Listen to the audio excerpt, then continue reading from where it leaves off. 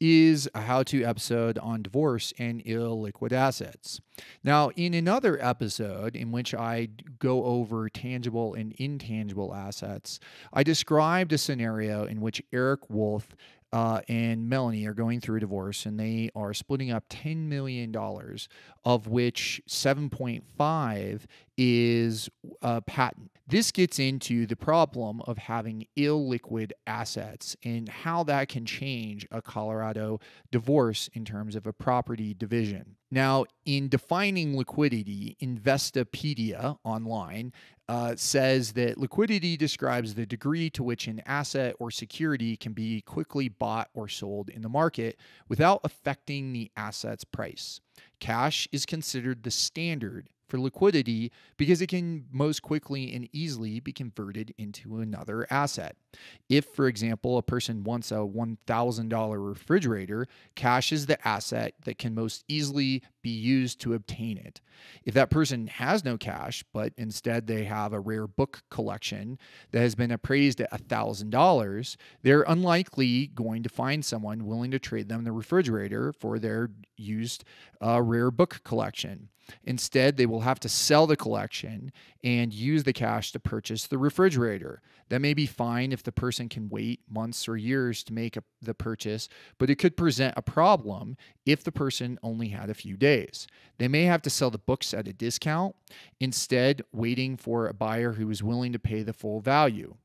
Rare books are therefore an illiquid asset. Now, that Investopedia definition really strikes home for me because my father collects rare books, and my mother and I look at him and say, Dad, if you die, it doesn't really help us to have a rare book collection because we don't truly understand the value of an F. Scott Fitzgerald first edition or something else in lost generation. So, but really what our criticism of our father is that it's an illiquid asset. Other examples of an illiquid asset that really come up in a Colorado divorce are houses, cars, art, those sorts of things. Now, those are tangible assets, and they are illiquid.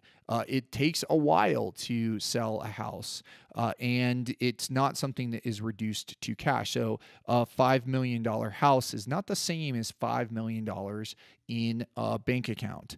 Intangible assets that is arguably liquid would potentially be cryptocurrency.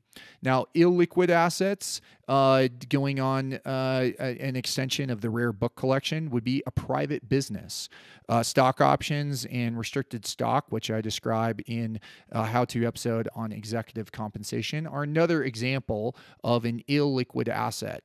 To round out, we've got trust interests and pension plans. Those are illiquid assets that frequently come up in a Colorado divorce. Now, we don't simply chop everything in half, which is a common misunderstanding for people in a Colorado divorce, because you can't cut up in half that F. Scott Fitzgerald first edition. If you do, then it reduces its value, but you don't go down the house and take a chainsaw and cut it in half.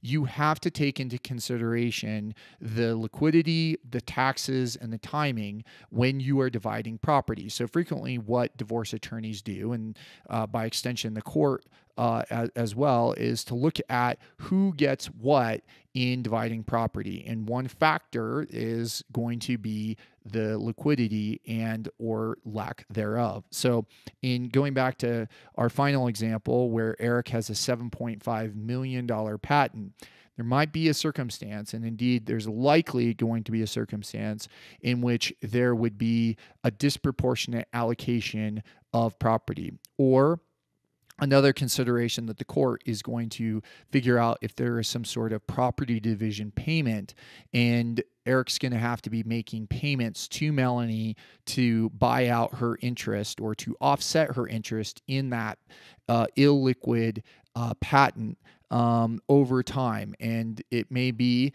something that court and Melanie are going to have to consider in finalizing that Colorado divorce. But for now, that is an overview of how illiquid assets can drive a Colorado divorce with property.